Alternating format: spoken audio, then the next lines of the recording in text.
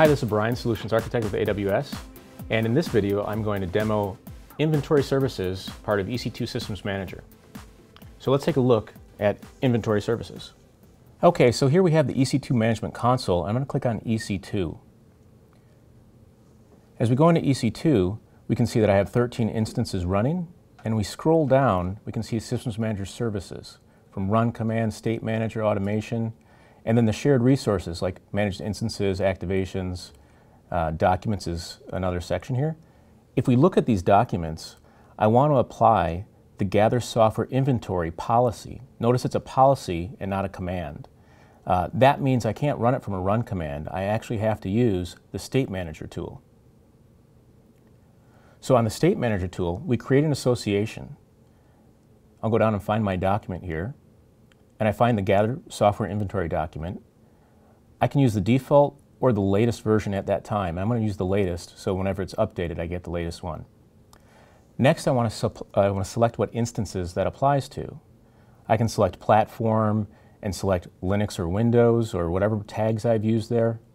Another tag I have in here is the type, and it's my web servers. So I can use tags, and then any new instance will be added to it automatically. Or I can go and select the instance itself.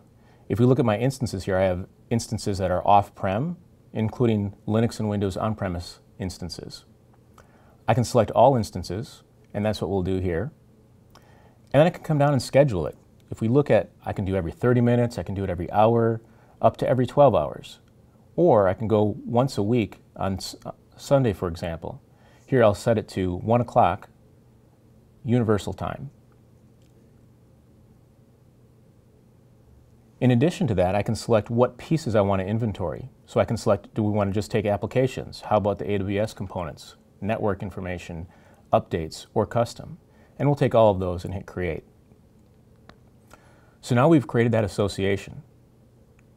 We can see that it's pending because it's not Sunday at 1 o'clock UTC yet. Also, it's going to say under the parameters section here, which ones we're using of this association.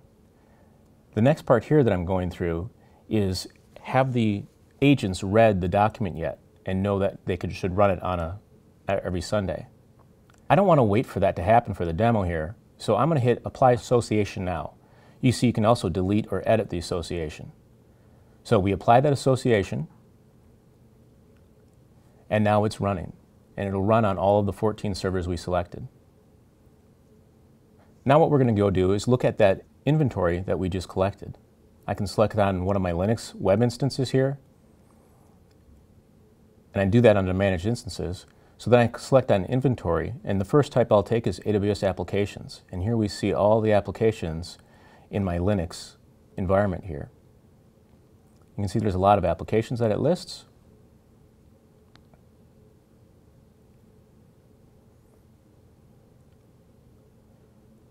Next, we can take a look at our Windows instances.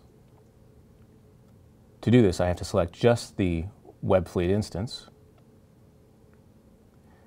And then we can see the agents. We see there's a lot less Amazon agents, but let's go look at Windows updates. You can see there's a lot of Windows updates. So all of this information was grabbed rather quickly when we ran inventory. The next one I want to look at here is database. And as I look at the database server, that server is an off-prem server. And I can get that same information that we get on the on-prem servers. It works exactly the same. The setup is a little different, but once that agent is installed and running, everything is exactly the same as if we're doing it inside AWS. If we go back and look at that Linux instance, we can take a look at that inventory again, and this time let's take a look at targeting for certain applications. So we see these applications here. Let's do a filter, and we'll apply a filter by name. We'll say it equals, how about bind utils? And we see that version 9.82 of bind utils is running here. We're going to take a look at that, and we might want to see if that's running on other servers in the environment. So let's go list all of the servers that are running that program.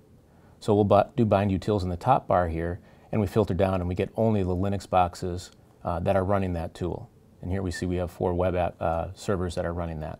And as we scroll through them, we can see the different versions below. They're all running the same version of 9.82.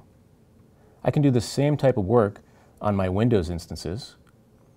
And let's say I want to take a look at a patch. We want to see if a patch is installed. Maybe we're having a problem with a patch that we don't want on there, or maybe we want to see what machines don't have a certain patch.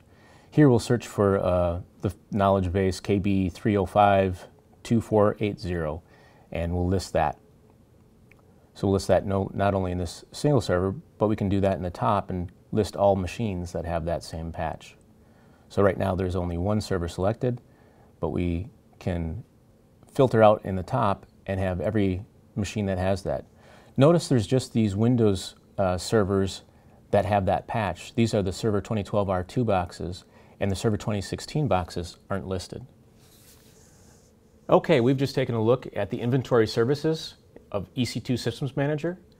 Thanks for watching, and tune in for the next video where we'll take a look at how we tie inventory services into AWS config.